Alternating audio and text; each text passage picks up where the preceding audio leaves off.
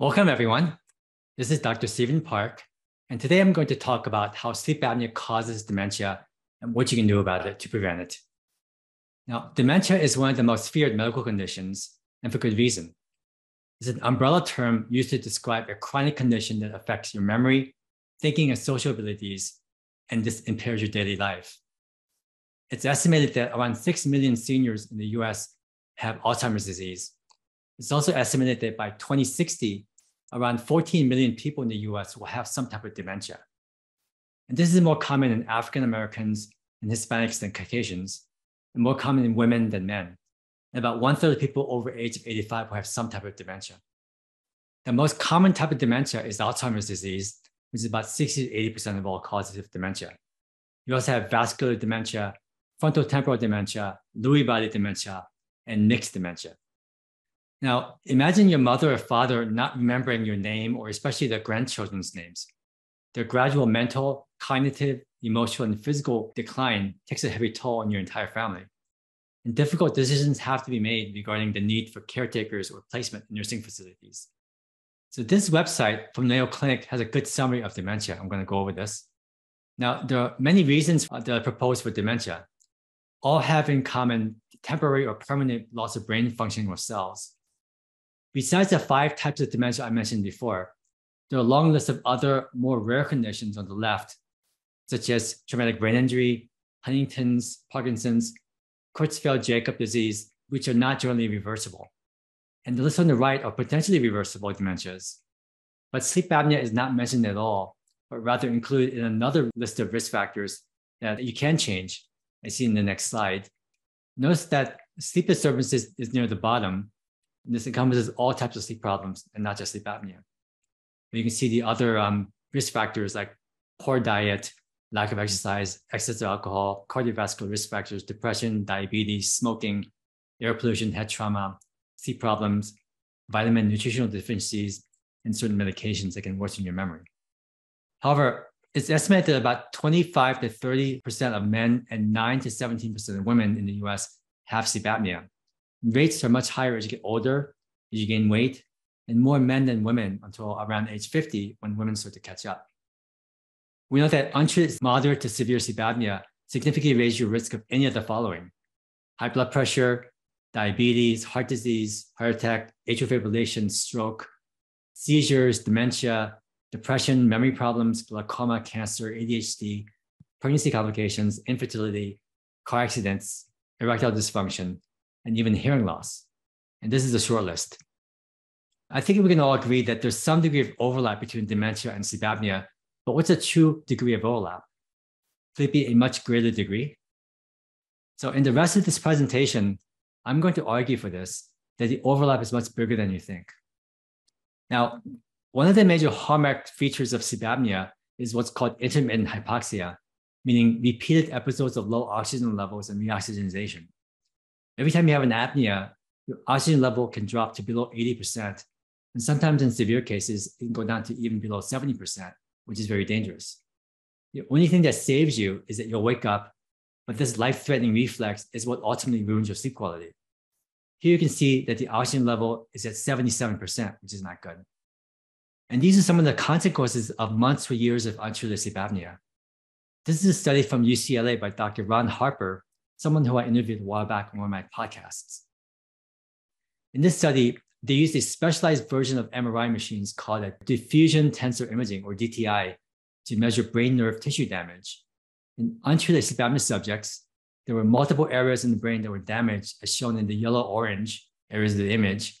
And affected areas include the medulla, cerebellum, cerebellar peduncles, ventrolateral temporal lobes, dorsal-temporal white matter, occipital cortex, the hippocampus, the putamen, and insular cortex. Needless to say, all these areas are critical to brain functioning properly. Now, we also know that intermittent hypoxia is also shown to cause buildup of amyloid plaques, which is the classic hallmark for Alzheimer's disease. This has been shown in both rats and humans. In this study, they compared 17 patients with untreated sleep apnea to controls, looking at brain damage by MRI and cognitive testing after 3 months of CPAP. The top row shows areas of gray matter brain loss at baseline with untreated sleep apnea. The middle row shows gray matter increases after CPAP for 3 months, including the hippocampus right about here, which is involved with memory. And cognitive testing improved as well. So this study proves that the brain is able to regenerate, at least partially. We also know that sleep apnea can cause silent brain damage. In this systematic review and meta-analysis, using MRIs, they found that there were 2.3 times more white spots and 1.7 times more asymptomatic lacunar infarcts in people with sleep apnea. And this systematic review and meta-analysis from 2021 found strong associations between sleep apnea and all neurocognitive disorders, including all-cause dementia, Alzheimer's disease, and Parkinson's disease, but not vascular dementia. And this study looked at the rate of white matter findings and lacunar infarcts in relation to sleep apnea severity and found that for mild sleep apnea, the relative risk was 1.7 times, but for moderate and severe sleep apnea, the risk was 4 times higher. So this is the white matter areas that they found, and these are the lacunar infarcts, basically like black holes. So the more severe your sleep apnea, the more of these things you're going to find. And many times it's not symptomatic until the very end. So now you may be asking, if you have sleep apnea, can you slow the rate of dementia or stop it at all by treating sleep apnea? So in this systematic review of 11 such studies that they found in 2022, 9 out of these 11 found that using CPAP had a protective effect on mild cognitive impairment or Alzheimer's disease. And they concluded that treatment delayed age at mild cognitive impairment onset, reduced mild cognitive impairment or Alzheimer's disease incidence, and slowed cognitive decline or progression to Alzheimer's disease. So it did make a difference. And one of the studies mentioned previously was this one from Dr. Kathy Richards, who found that there was a moderate to large effect size on the psychomotor cognitive processing speeds at 1 year in people with mild cognitive impairment and sleep apnea. And it's not just for CPAP. The UPPP palate operation was also found to help as well. So remember that I mentioned in the past webinar that despite only a 40 to 60% success rate for this operation, you're technically 100% compliant, as opposed to a relatively low compliance rate for CPAP. The x-axis is survival from a dementia diagnosis, and the y-axis is time over 9 years. So the top row here shows survival for the control group versus the sleep apnea over 9 years. So notice how the sleep apnea people, the survival was not as good over time. But if you go to the UPPP operation over here, notice that the survival rate is much higher for the palate operation. So are you convinced? Obviously, sleep apnea is not the only reason for dementia, but perhaps much more important than what you thought previously, right? Now, dementia may be the tip of the iceberg poking through the top, but without addressing what's underneath, dementia is unlikely to get better. So below the surface, you have metabolic factors such as diabetes, obesity, heart disease, and high blood pressure, and also lifestyle dietary factors over here. But notice why I place sleep apnea even deeper than the lifestyle, diet, and metabolic factors. Also, note that you don't see genetics on this slide. Yes, there are certain genetic risk factors, but your lifestyle, environment, and the quality of your diet and sleep far outweighs any genetic predispositions. Now, we know that facial shrinking contributes to airway problems. Notice in this study, looking at high school yearbook portraits, faces are much more narrow and taller than over 100 years ago. Notice they're much more rounder and wider. This is for both boys and girls. And this is a list of factors that prevents proper facial development, which leads to airway crowding. The lists on the left are historically documented to aggravate facial shrinkage and dental crowding. So soft diets, bottle feeding, thumb sucking, pacifier use, nasal congestion. On the right are some of my hypotheses backed up by studies in humans or animals that suggest that they can theoretically retard proper facial growth. And here are the studies to back it up. So this study found that children who were born before 32 weeks had much higher rates of sleep apnea. So obviously they had underdevelopment of the faces and bones as well. And glyphosate, the main ingredient in Roundup and most of the genetically modified foods, alters a substance called chondroitin sulfate, which is the precursor for proper bone and cartilage development. And in this study, rats given fluoride caused retardation of the soft palate shelf bone, so the palate didn't develop properly. And as long as we're on the subject of fluoride, I wanted to mention this study, which is a large systematic review and meta-analysis from Harvard, which found that communities with fluoride in the water had significantly lower IQ levels. And going back to facial development, rats exposed to aluminum in the drinking water altered bone and cartilage growth. You can find aluminum in certain cookware, as well as in many of our children's vaccines. And we've known for years that aluminum may be a major risk factor for dementia, as shown in this drinking water study. If you combine aluminum and fluoride together, there may be a synergistic effect on dementia, with higher levels leading to worse outcomes. This is why when you try to address dementia by itself, you have to look at the big picture rather than trying to get rid of the plaque or prevent their buildup with medications. So here are 6 things you can do to prevent or delay dementia. If you have obstructive sleep apnea, take care of it completely. Work with your doctor to make sure whatever treatment option you choose, it works to help you sleep much better. And treating sleep apnea is important because the more slow wave sleep or deep sleep you get, the more amyloid plaque is removed.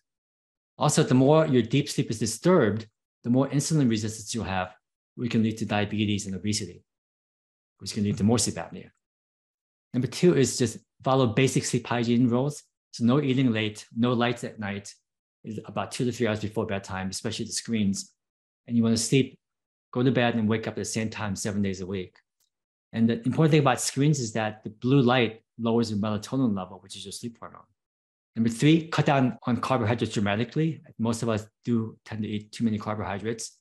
And this can aggravate diabetes, which can certainly damage your brain. You also want to increase your healthy fats. And don't worry about saturated fats as long as it's from a healthy source, because this also helps to absorb fat-soluble vitamins like vitamin D, which also help you to lose weight, which also lowers your risk of diabetes. There's also less concern for red meat and meat in general, because most of the more recent prospective studies are showing that red meat is not any more dangerous than not eating it at all. All of the older studies that showed increased risk of red meat were observational with memory recall questionnaires, which are highly inaccurate. And if you're worried about high cholesterol and high fat foods and meats, take a look at these studies. This is a meta-analysis of 5 major studies after 1995. And those, especially in men, people with the lowest cholesterol levels had the highest mortality rates. Same for women. And especially for men, only for men who had the highest cholesterol levels had a lower death rate, but that didn't show up for women. And this is a study from the Netherlands in 1997. And so on the left here is your cumulative all-cause mortality.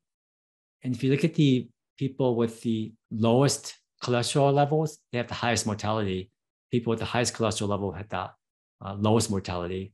And this is the reverse. This is survival or longevity. So notice that the people with the lowest cholesterol levels had the lowest survival rates. Now, there's some concern about dementia while taking statins to lower high cholesterol, but this study didn't find any worsening dementia. However, other studies do show mixed results. We know that there are lots of documented cases where there's significant degree of short-term memory problems and forgetfulness for people taking statin medications. So this is an ongoing debate. Number 4, it's also known that there are many prescription medications and even some over-the-counter medications that can aggravate dementia.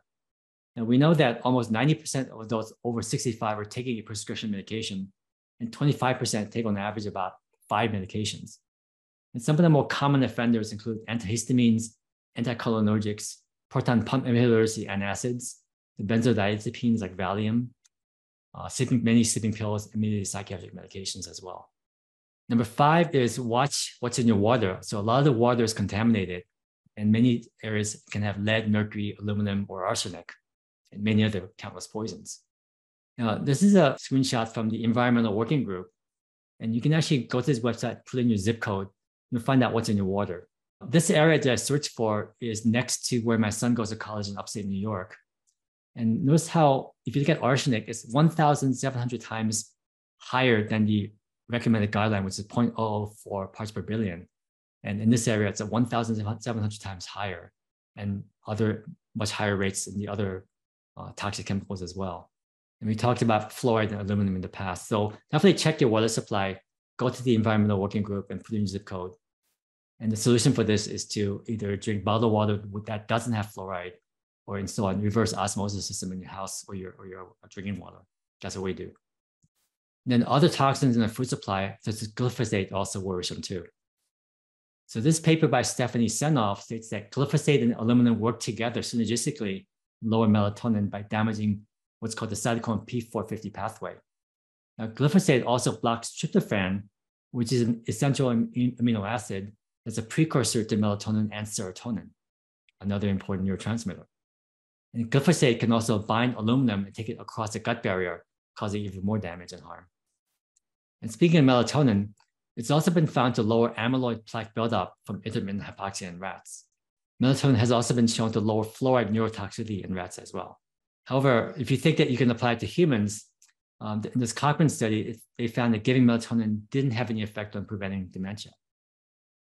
I'm sure you see many more studies coming forward about this. And here's an interesting study showing that lower levels of vitamin D are associated with worse cognitive function and a high risk of Alzheimer's disease. So in summary, to live your life to the fullest and to lower your chances of developing dementia, here are the steps that I described today. Take your sleep seriously. If you have snoring or severe sleep apnea, just take care of it definitively with your sleep doctor. And then good sleep hygiene, which we talked about before, low carbohydrate diet, healthy fats, review your medications if you take anything, minimize toxins in food and water, and check your vitamin D level. Make sure the level is above 50 at least. And even if you're not too concerned about dementia, following these steps will definitely improve your health and overall quality of life. Now, before I take questions, I invite everyone listening to this who want to take your health to the next level, especially if you want to take your sleep to the next level, to work with me as your trusted guide. You can schedule a free consultation call with me to see if we can work together and if I can help you. I'll place the link to schedule the consultation in the chat area. And I'll take you to the calendar so you can schedule it right away.